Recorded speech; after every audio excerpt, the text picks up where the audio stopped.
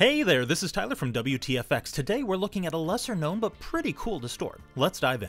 CC Blobbylize. The first time I heard about this effect, I pictured something, well...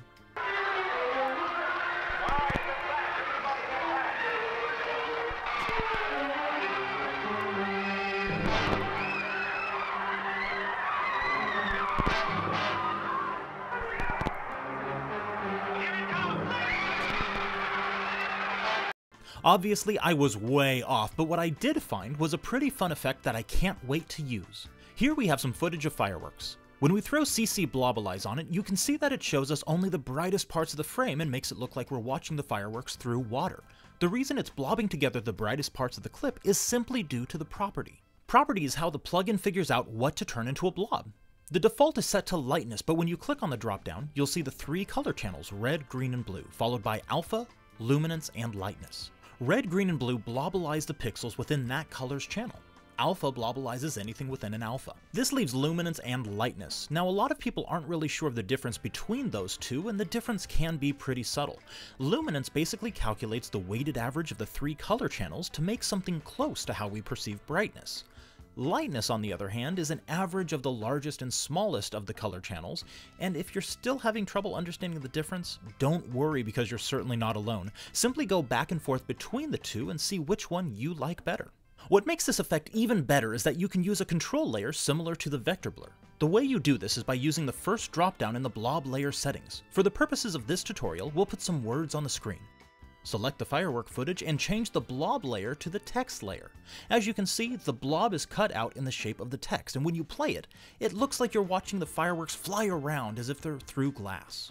If you want to see the glass without losing any of the background, simply drag the background down from the project window, or you can duplicate the layer and simply delete the CC Blobbylize plugin from the effects panel. Now getting back to the settings, Softness and Cutaway. The way I remember these is the higher you go with softness, the more rounded and softer the effect appears. The lower the number, the less round and more rigid it appears. Cutaway is the same. The higher the number, the more you're cutting away. The lower the number goes, the more you're keeping. From here, there are two more categories, light and shading. Twirl down light, we can see using gives us a dropdown. We can use After Effects' own lights, or we can use the light settings within the plugin.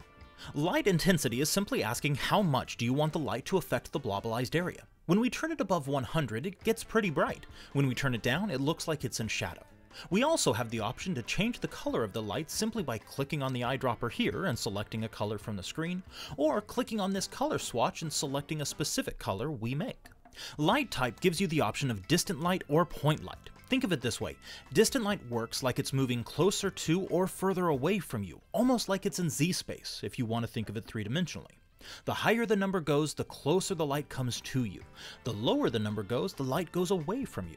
Paired with this is light direction, which we really think should be changed to light rotation, because it spins the light around the object, as you can see from the highlights rotating around the outside of the word as we change it. Going back to light type, when we switch from distant light to point light, the light direction is now grayed out, but we gain light position. Light position is the X and Y coordinates of the placement of the light. Luckily, you can see where the light source is thanks to this circle. As you can see, when we adjust the X and Y coordinates, it moves accordingly. We can also place the light by clicking on the bullseye here and selecting anywhere in the comp. In shading, the first option is Ambient. Ambient lighting is similar to the sun. It's light that's already there before any additional light is added. If we turn this down to 0, it looks as though the main light source has been turned off.